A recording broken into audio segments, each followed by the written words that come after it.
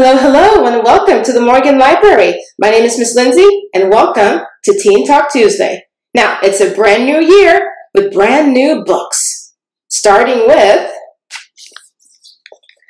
The Gilded Ones by Namina, Forna, Outcasts by Blood, Warriors by Choice.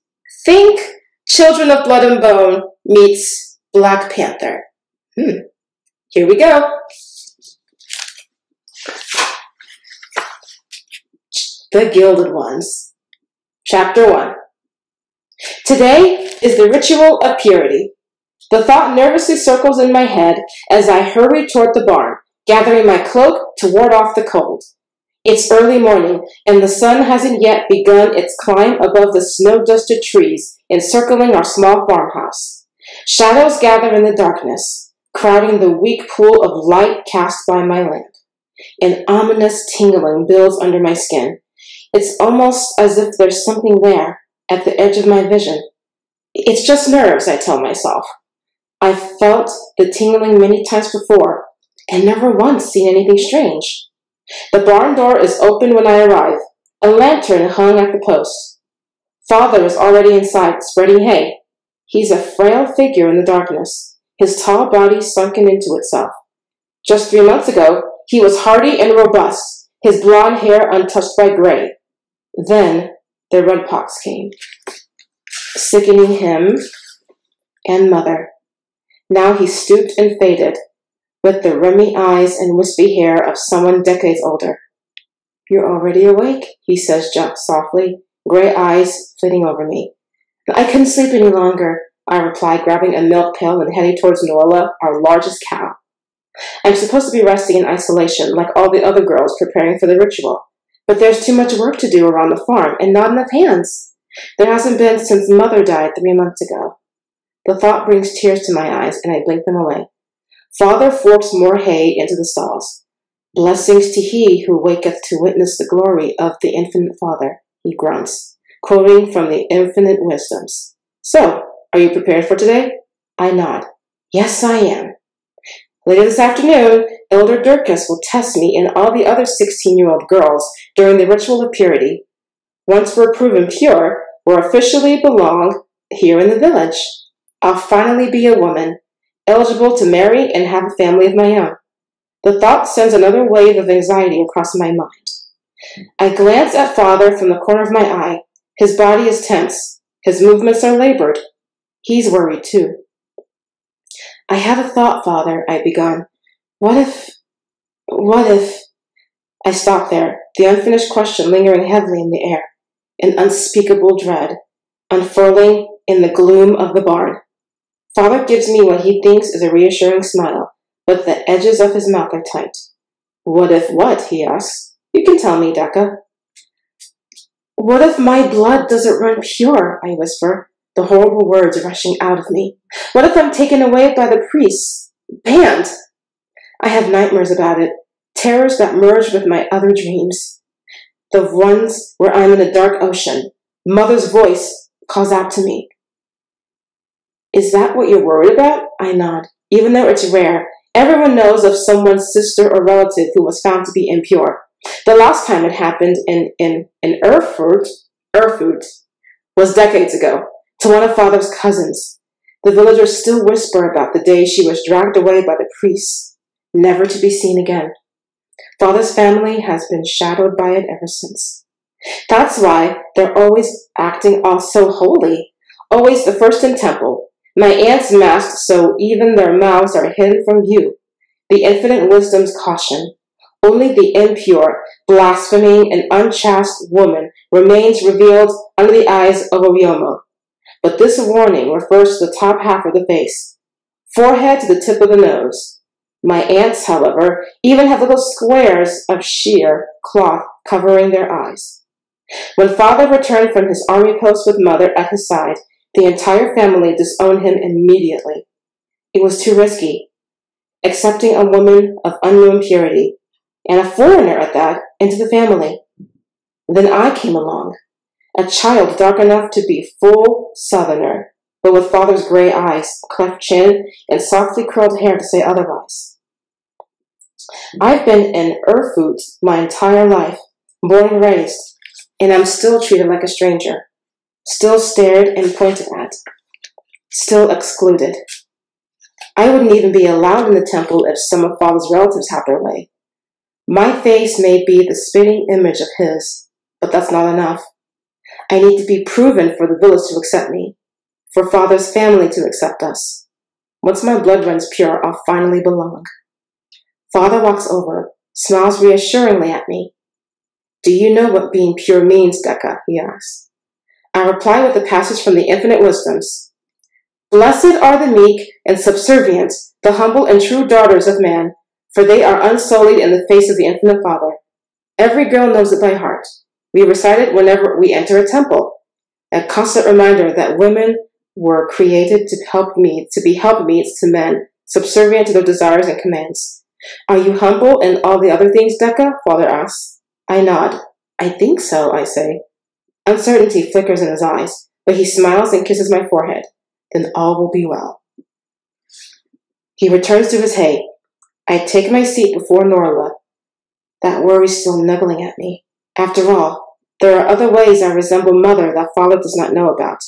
Ways that would make the villagers despise me even more if they ever found out. I have to make sure I keep them secret. The villagers must never find out. Never. It's still early morning when I reach the village square. There's a slight chill in the air, and the roofs of nearby houses are crusted with icicles. Even then, the sun is unseasonably bright, its rays glinting off the high, arching columns of the Temple of Oyomo.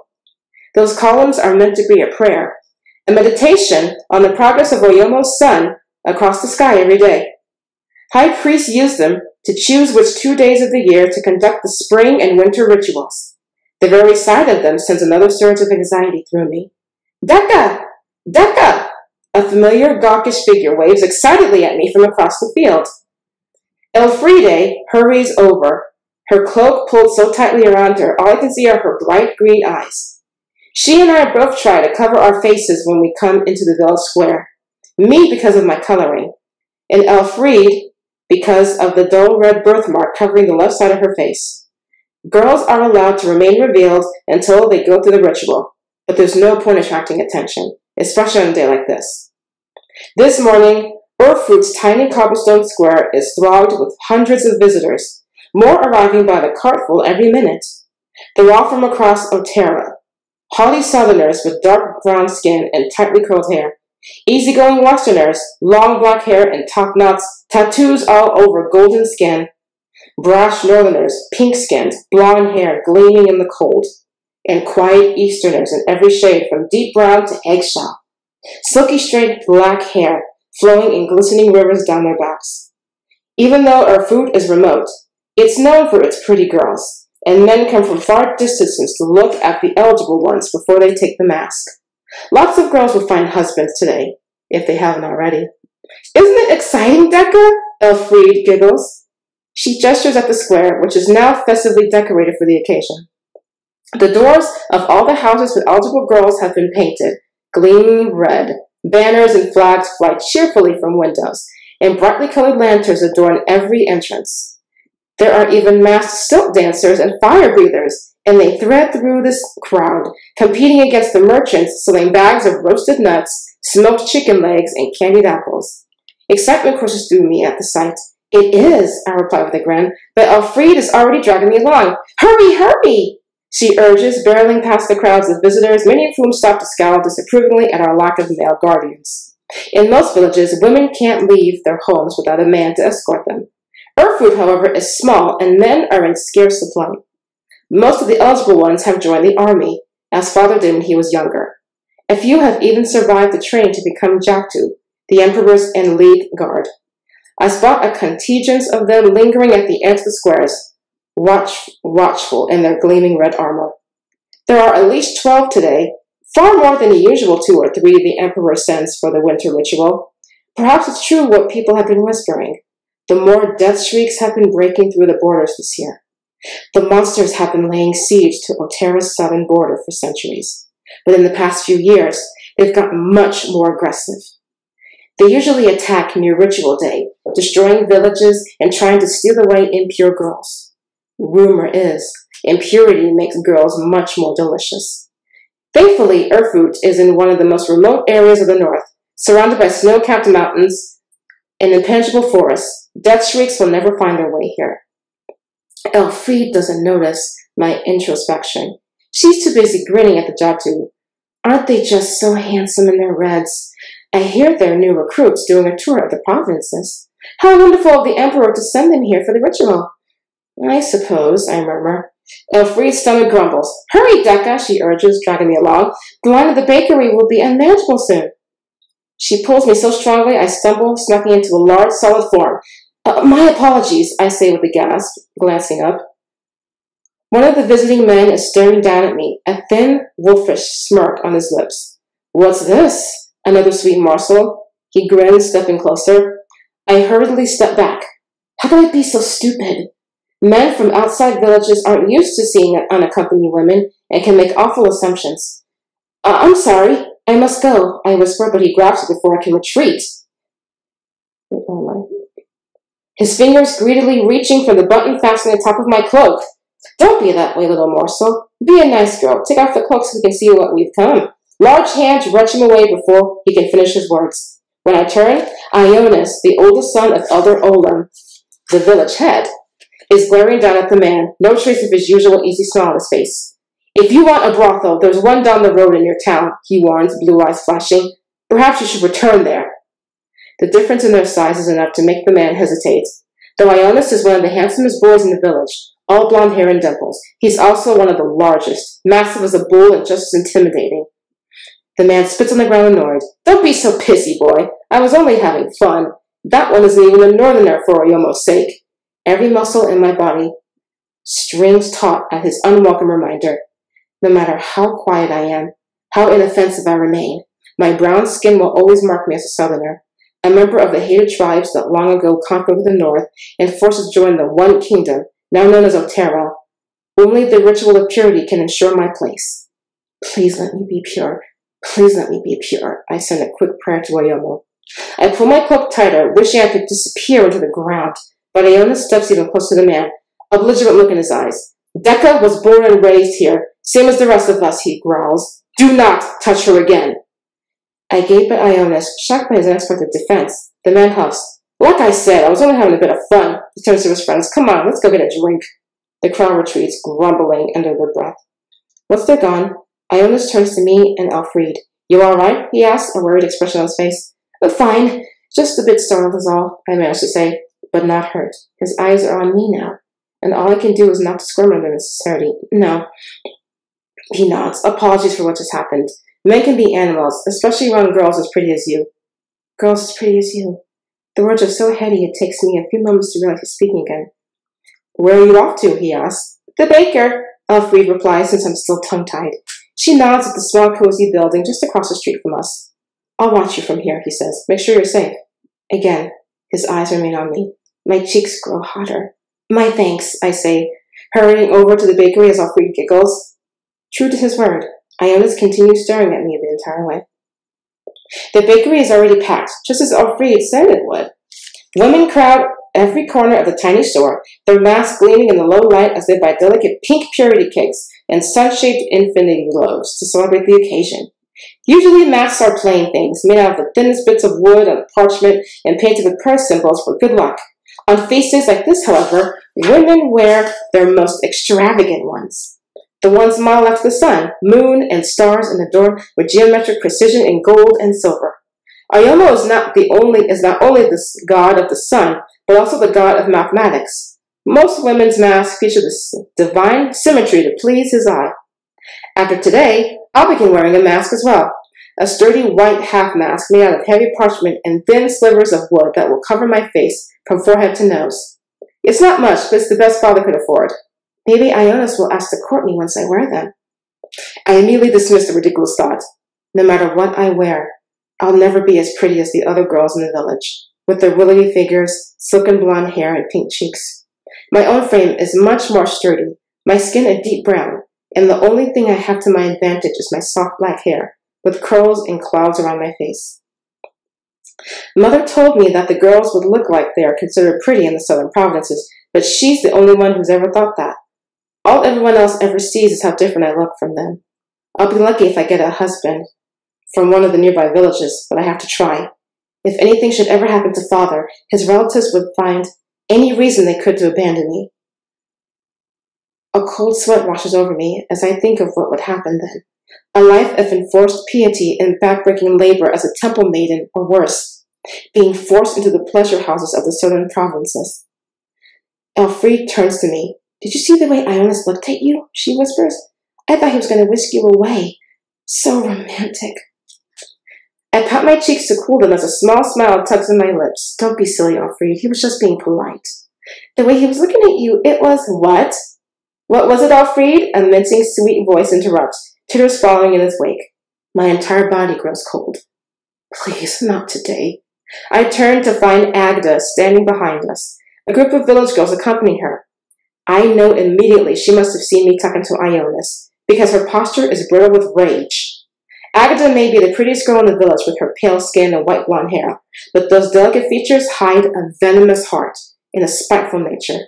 "You think that just because you might be proven today, boys will suddenly start thinking you're pretty?" she sniffs. "No matter how hard you wish otherwise, Deka, a mask will never be able to hide that ugly southern skin of yours. I wonder what you'll do when no man wants you in his house, and you're an ugly, desperate spinster without a husband or a family." I clench my fist so hard, my fingernails dig into my flesh. "Don't reply. Don't reply. Don't reply." Agda flicks her eyes dismissively towards Elfriede. "That one at least can cover her face, but even if you cover your entire body, everyone knows what's under—" "Mind your tongue now, Agda," a prim voice calls from the front of the store, cutting her off. It belongs to Mistress Norland, her mother. She walks over the numerous gems of her golden mask, glittering sharply enough to blind. Mistress Norland is the wife of Elder Norland, the richest man in the village. Unlike the other women, who can afford only gold half-masks or full slivers, she wears a formal mask that covers her entire face, a sunburst pattern replicated around pale blue eyes. Her hands are also decorated with swirls of gold and semi-precious stones pasted on her skin. "The words of a woman should be as sweet as fruit and honey," she reminds Agda. "So saith the infinite wisdoms." Agda bows her head sheepishly. "Yes, mother," she replies. "And besides," her mother adds, the pity in her eyes at odds with her cheerfully grinning mask, "Deka can't help that her skin is as dirty as her mother's was, any more than Elfriede can hide her birthmark. That's the way they were born, poor things."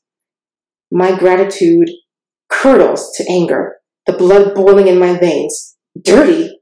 Poor things. She should just call me impure and be done with it. It's all I can do to keep my face docile as I walk towards the door, but I somehow manage. "Thank you for your kind words, Mistress Norland," I force myself to grit out before I exit.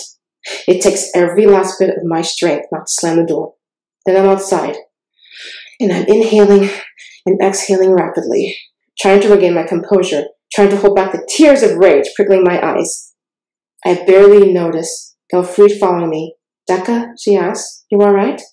"I'm fine," I whisper, hugging my cloak closer so she won't see my tears. My fury. It doesn't matter what Mistress Norland or the others say, I tell myself silently. I will be pure. Doubts surge, reminding me that I have the same uncanny differences my mother did. I push them away. Mother managed to hide hers until the day she died, and I'll do the same. All I have to do is make it through the next few hours, and I'll be proven pure. Then, I'll finally be safe. And that was Chapter 1 of The Gilded Ones by Namina Forna. Thank you very much for joining me today, and I will see you next time. Bye-bye.